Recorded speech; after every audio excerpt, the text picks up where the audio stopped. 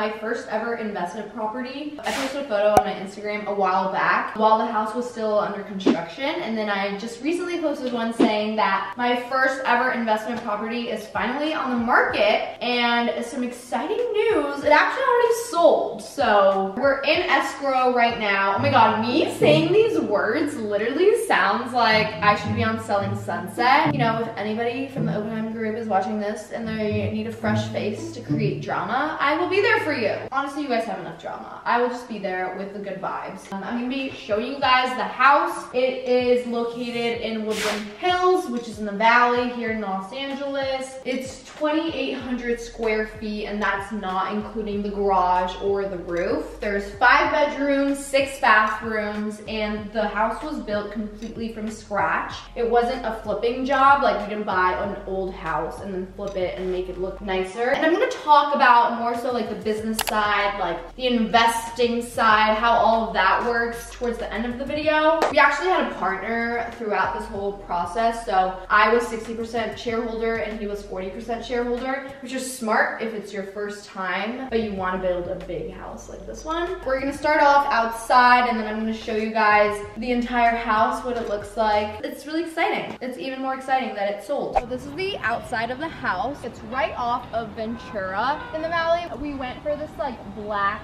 marble mixed with like dark wood theme. It's a 2-car garage, and then you can park 2 cars out here. And then this is how you get into the house.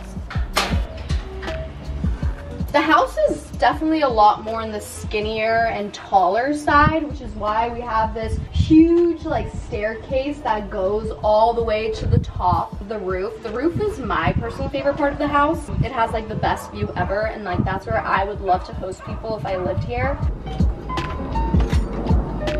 And this is the main floor. So this is the first floor. This is where the living room is. We have this dining area right here, and then the kitchen. There's also 1 bedroom on this floor, and then we have this balcony right here.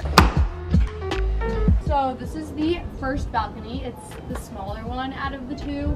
There's another balcony right above this one, but we're gonna see that one when we go up there. The house is actually staged right now. All this furniture is kind of like on loan, like because we've been having open houses on the weekends, so buyers have been coming in. And if it's just like an empty house, they can't really like picture themselves like living in here, which is why it's important to like stage a home before it goes on the market. We have this island right here. It has like this black marble and then this wood detailing, and then right here there's like a wine fridge, you know, if you're bougie and whatnot. And then when you continue on from the kitchen, this is the first bedroom. This is obviously not the primary bedroom. And then it has a little bathroom in here.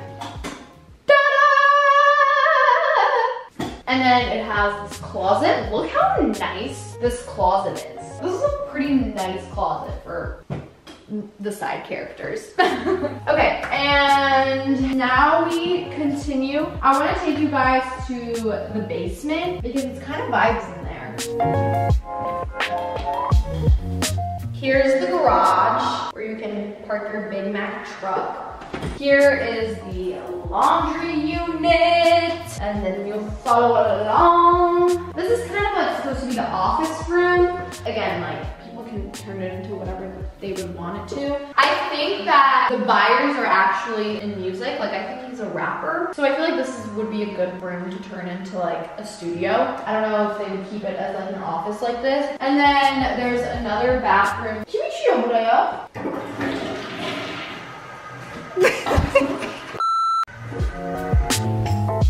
And now we're gonna go up to the second floor.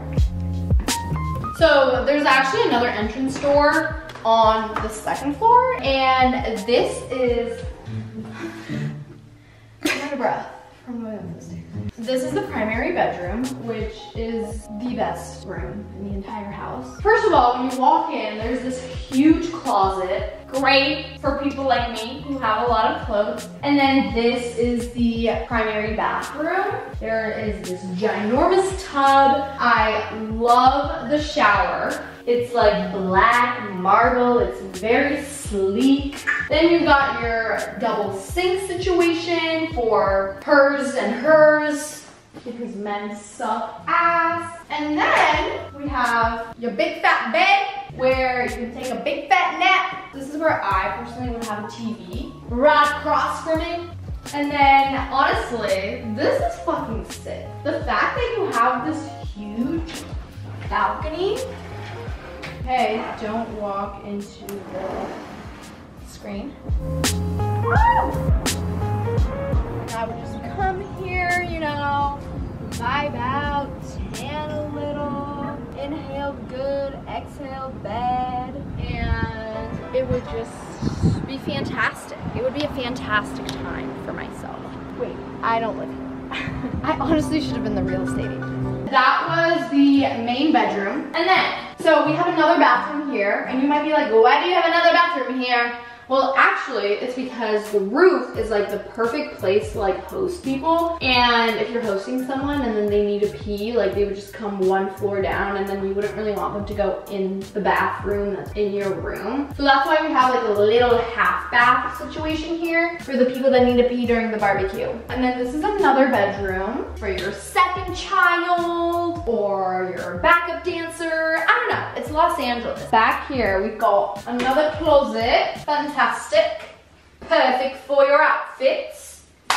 This bedroom also has a bathroom. Funny. It actually looks identical to the bathroom of the other bedroom that we saw on the first floor. And this is her. Sorry, my mother is telling me to close the toilet for aesthetic reasons. And this is the windowsill where you would just gaze outside into the valley and wait for your fresh prince of the valley. Hopefully in Calabasas. Okay guys, let's continue on. Honestly, we're getting to the end. This is that second door that I was talking about. Come on over. We've got just a few more steps till we get to the top. Oh God. It's a bright day. This wasn't really built out just because, you know, some people want to put a bar, some people want to do a barbecue, maybe someone wants to do a hot tub. Like, it was kind of just left like this to give people the option. How huge is this room? I've been here for like sunset time. It looks so pretty. It's just very like fresh and you could just chill. I think I would be spending the most time here if I lived here. With all my friends, I would just have them over and we would just chill on these. Well, we would have to buy our own furniture, but, or I'd be like, bring your own chair. Big bag, I'm in it, I get it, I got it going north, not south, cause I rise when I rap. Bars on flex, let me show you what I'm about, young black boy. I definitely think that if it's gonna be your first project, it should not be a lot that you buy and you start building the house from scratch, especially if you don't have connections. If you don't have plugs that work in the city, that's gonna maybe like help you out with some of the permits and stuff. Like basically like you just don't really know anyone. It's a very competitive field and like the process of getting permits for shit takes years and years. So when we actually got the lot, we couldn't even start construction for 2 years. That's why it's so much easier to buy a really, really old house and then flip it. Obviously your profit is gonna be less than if you like built the house from scratch and then sold it brand new. But like, when you do the math and you divide how long it takes with how much money you're making, flipping houses is a way safer bet. And then once you have like a team that you know like gets shit done and you have connections that work in the city that can help you with permits and stuff like that, like once you've established all your people, then I think like building houses from scratch obviously is a lot more profitable. Also, the pandemic really made things a lot harder for us because we were already like in construction when the pandemic hit. So when COVID hit, like we had to like drop everything midway through building the house because there were all these rules about how many hours you could work and who could come into work, and it was like a very unique scenario that really had no precedent. I also think like that made this process of building this house a lot longer when it really didn't need to. What I was talking about earlier about how I actually had a partner, it was like someone that my dad knew who owned 40% of the house. I'm not gonna sit here and lie and say like I would come to the construction site every day or anything like that. Like I was not a part of the design and building process at all. Like I definitely was more on the like silent partner category where I was just investing money into this. because